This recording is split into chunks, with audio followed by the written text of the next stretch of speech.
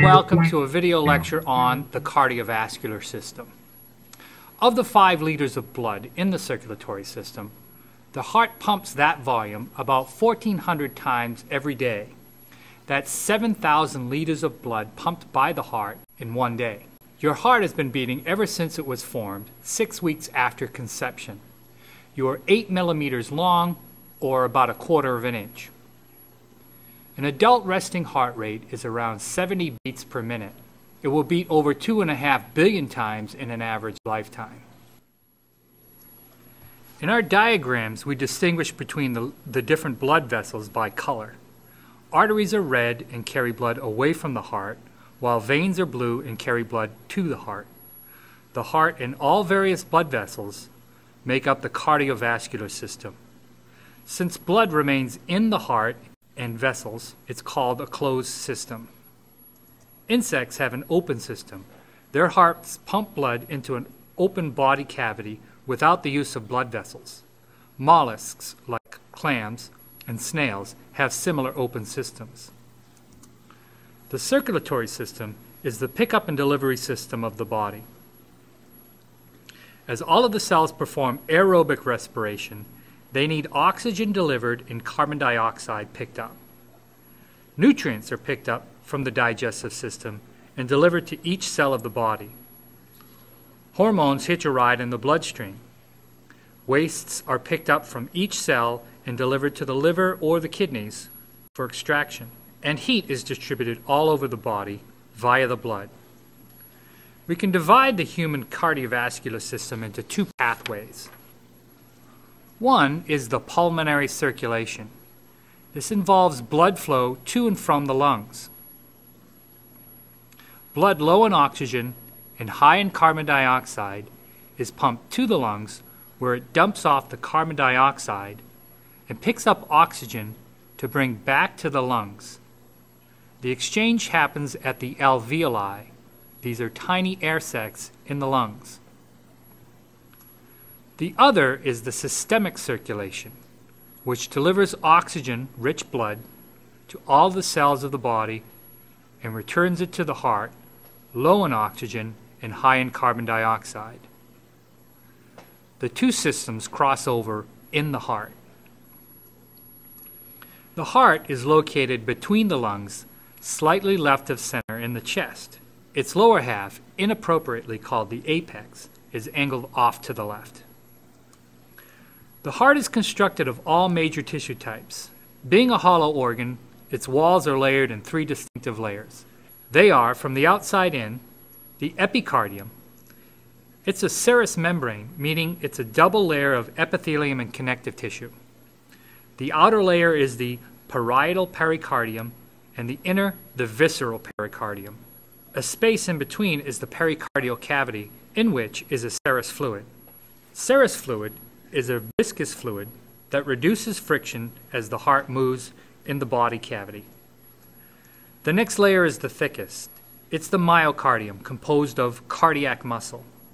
It, of course, is responsible for the contractions, which pump the blood through the blood vessels.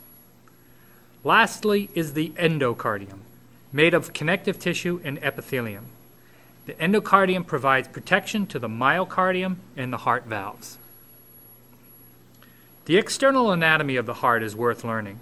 Here, we're looking at the anterior view.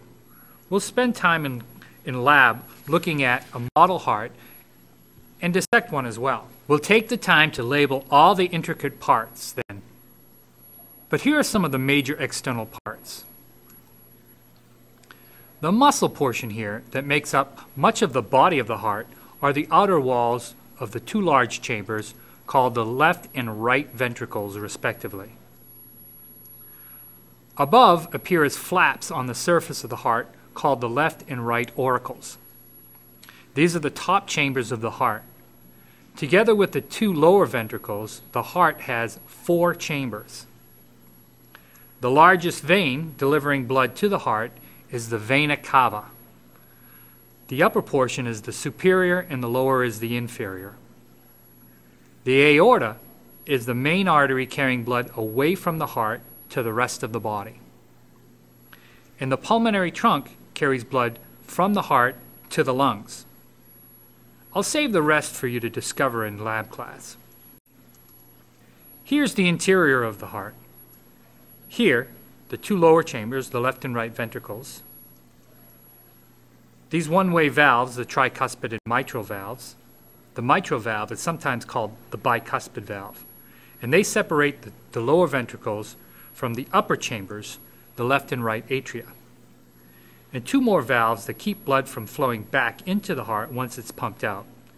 The pulmonary valve leading to the pulmonary trunk, and the aortic valve leading to the aorta.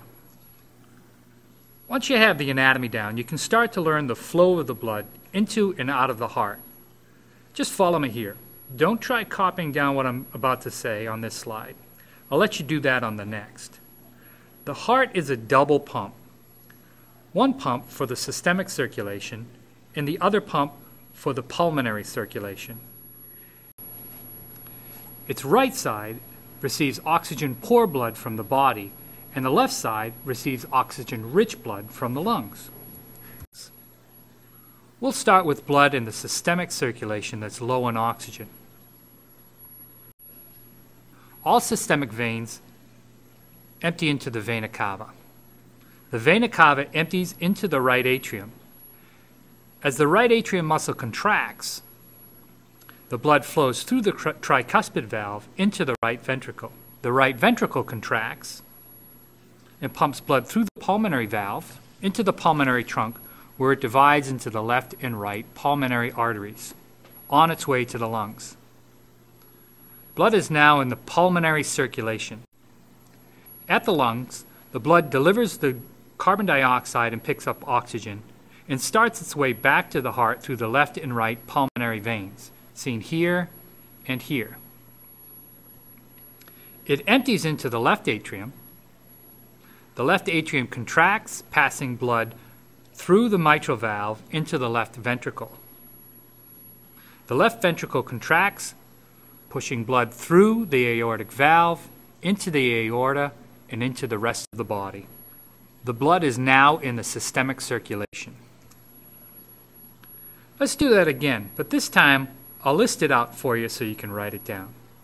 Again, starting with blood in the systemic circulation, low in oxygen, we'll call it venous blood. All these veins empty into the vena cava, to the right atrium, through the tricuspid valve, into the right ventricle.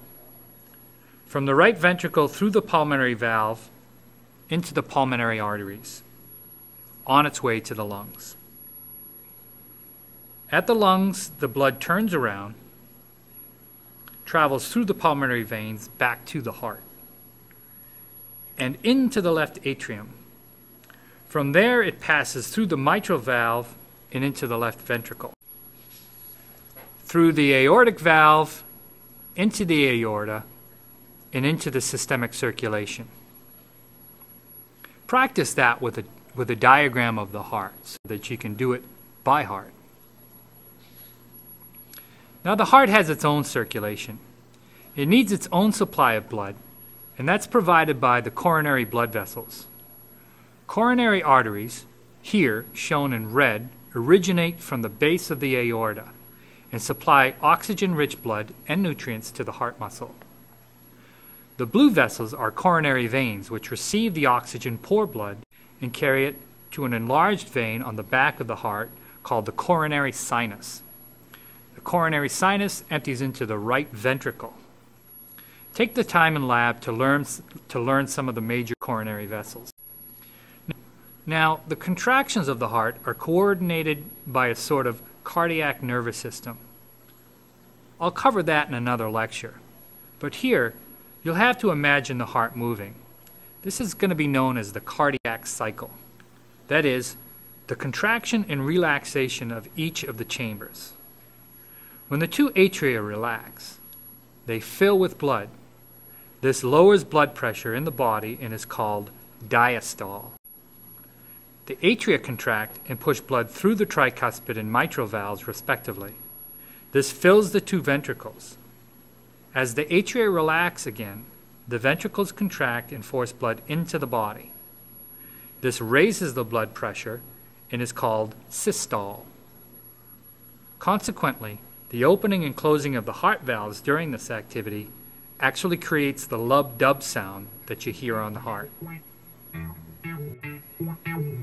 I think that's plenty to absorb for now. I can't wait to get back to the lab and start investigating some of the functions of the heart. So we'll see you there, and don't be late.